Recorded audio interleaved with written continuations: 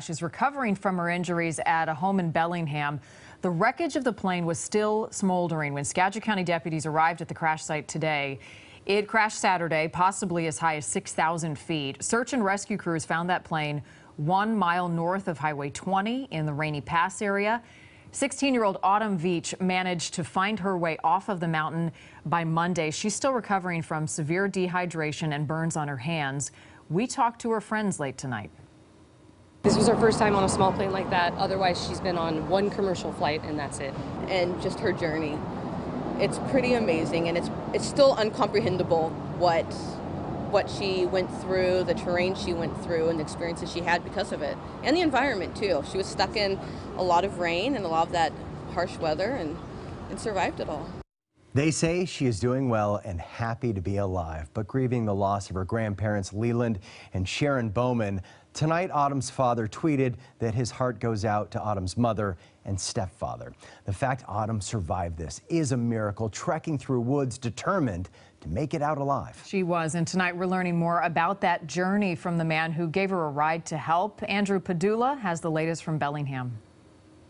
Autumn spent the day resting here at her dad's home in Bellingham. We're told she's eating more and feeling a lot better.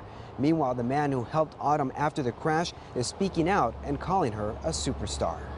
Matt and his friend weren't expecting it. On a day trip to Okanagan County, they stopped at a rest area parking lot. As we pulled into the trailhead, I noticed kind of a girl standing there on the side and thought, well, that's strange. And she definitely looked out of place. She had some, pine needles in her hair. And Matt says that's when Autumn walked over to them and asked for help. The first thing she said was, I need help. There was a plane crash, was there other people, or where are they?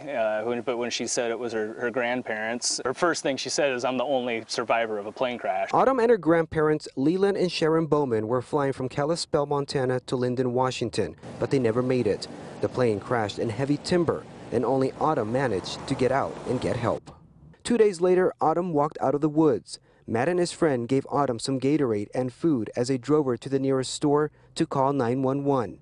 As they drove, Autumn told her story. She was surprisingly calm and in control of herself and able to, get across exactly what happened. It was really impressive to me because, I have an assumption that most people in that situation would be really freaked out. Rescuers are hiking in rugged terrain trying to reach the crash site today, but Autumn has already told them she believes her grandparents didn't survive. Seeing a 16-year-old go through it and just be a superstar.